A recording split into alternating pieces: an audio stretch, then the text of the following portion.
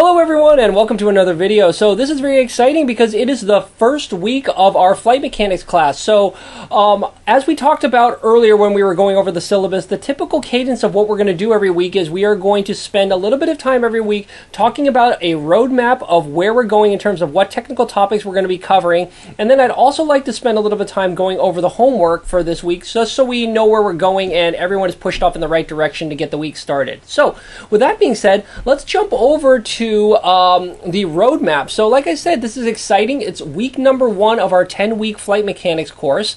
And the way we're going to start this off is I've got a very simple video right here. This is optional. If you would like to see a little bit of a refresher in terms of some simple vector mechanics, if you want to remember how to do things like an inner product or a vector projection or a cross product or things like that, feel free to check out this video. Again, this is totally optional.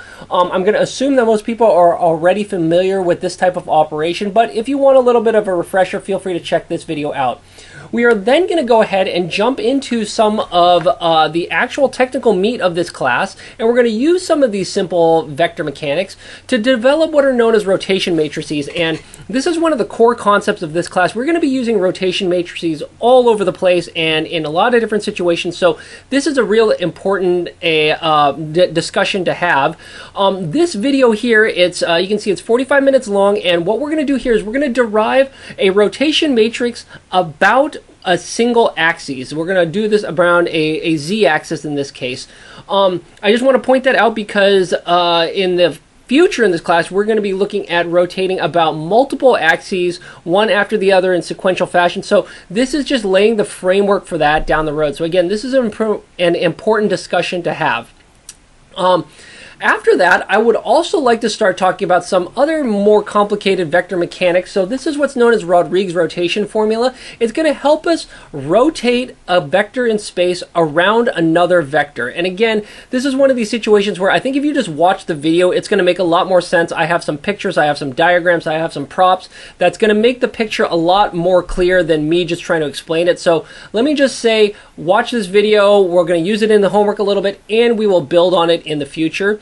In fact, we're going to build on it probably right here in the next video, where we're going to start looking at vector derivatives. So how can we talk about how a vector changes with respect to another frame or with respect to time?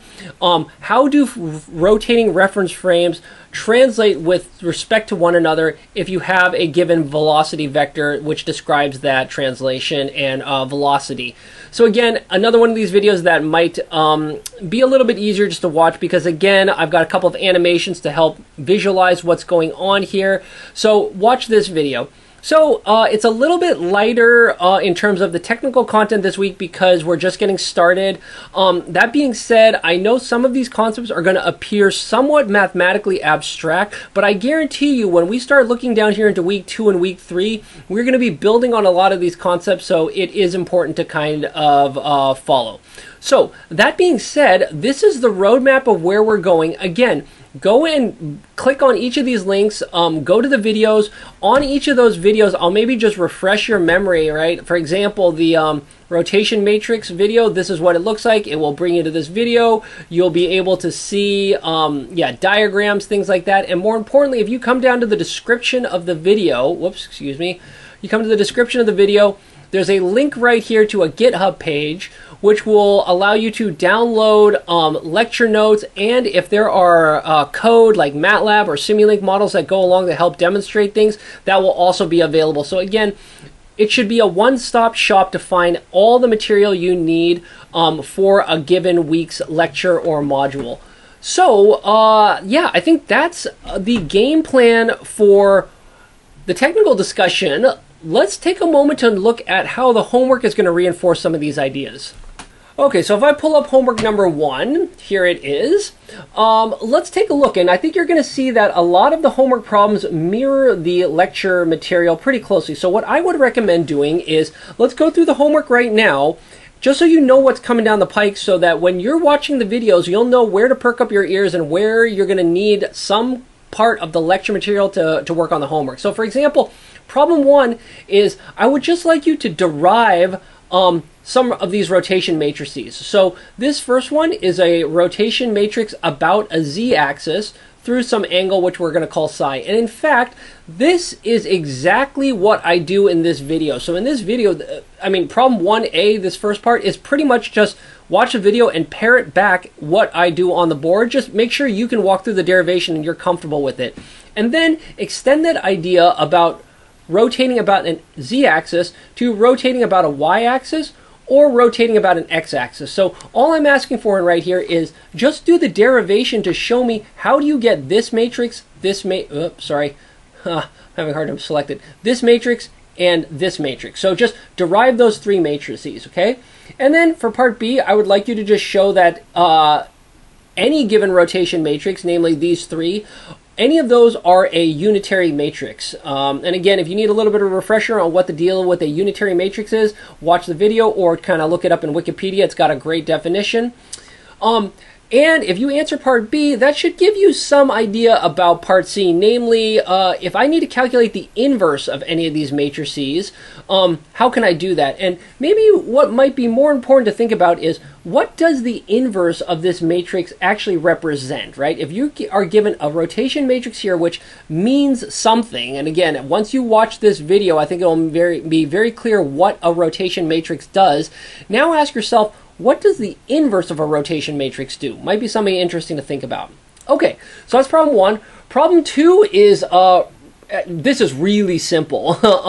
Don't overthink this. I would just like you to prove to yourself that these matrix properties hold, these vector mechanics properties hold. So namely, if you have something like a cross product here and you have a cross product and then you do the cross product and then multiply by some scalar number alpha, show that that is the same thing as these other two expressions. So this is sometimes referred to as the associative property of a cross product, and also show the distributive property of a cross product. So again, this should be real fast. In fact, why don't you just go ahead and do a forward calculation if you want to just prove this to yourself. Don't think about this too hard. Again, if you need to refresh your memory on how cross products work, feel free right here. This optional video will talk about cross products, and that should give you all the ammunition you need to tackle problem number 2.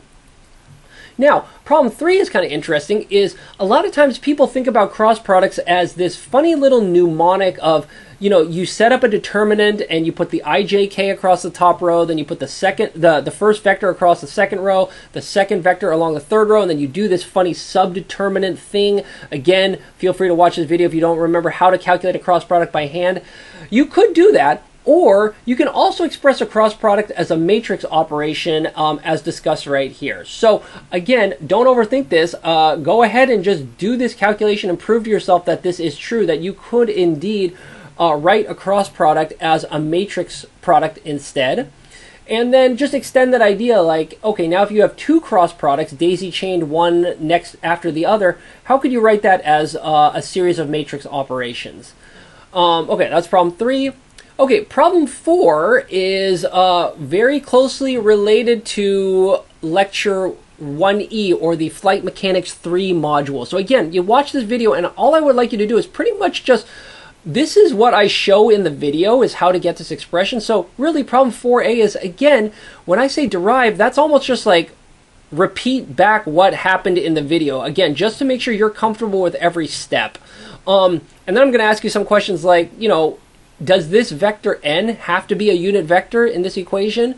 Can you get away with a non-unit vector? Might you have to modify this equation if it was not a unit vector? Things like that. Okay, and then problem 4C, if this is true, this is Rodrigues' rotation formula, can you go ahead and get the equation of Coriolis? Okay, so that is, if you watch the equation of Coriolis video down here, I think it'll be clear what's going on. So again, just kind of work that out. And then problem 5 is, again, this is one of these where it, I'll let people play with this a little bit. Once we start talking about these vector derivatives, you're going to understand what this left superscript means. So again, I don't think there's, I don't want to talk about this too much until you've had a chance to watch this video. I think this notation and what I'm asking is going to make a lot more sense once you watch the video. So again, if I would encourage people, come to office hours if you have questions. I'm happy to talk about this a little bit, but after you've watched this video, just so we can have a informed discussion on that. Okay, and that's pretty much the technical work for this homework. Problem 6 is really not a real problem.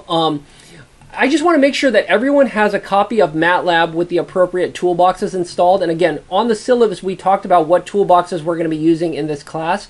So just make sure you've got access to MATLAB. I just want people to be ready. Next week, we're going to have some homework that's going to need MATLAB. So I just want people to get things out of the way now. Again, so what you're turning in on problem 6 is really nothing, just a one-liner saying something like, yes, I have verified I have MATLAB and the appropriate toolboxes. That will suffice and get you full points for problem number 6. Problem 7 is totally optional.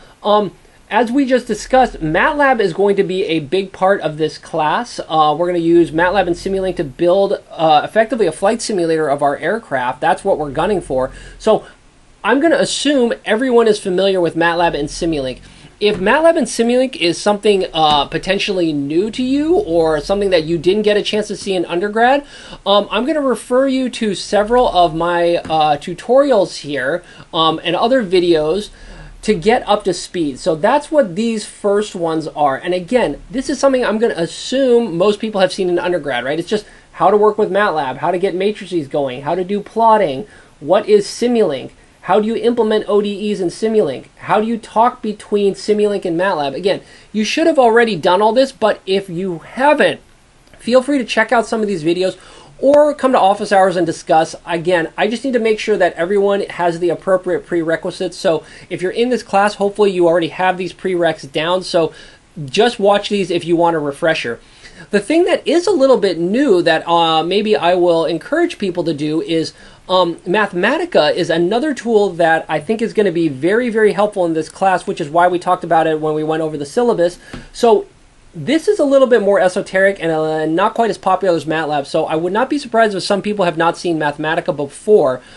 If you've taken a class with me before, you definitely are comfortable with Mathematica, but if not, again, I have some tutorials to get people up to speed. So again, if you go to my website and you look for the Mathematica modules, that should be, where is that? Mathematica, right. Here we go, Mathematica 1, 2, and 3. You can access those right here to get yourself up to speed with Mathematica quickly.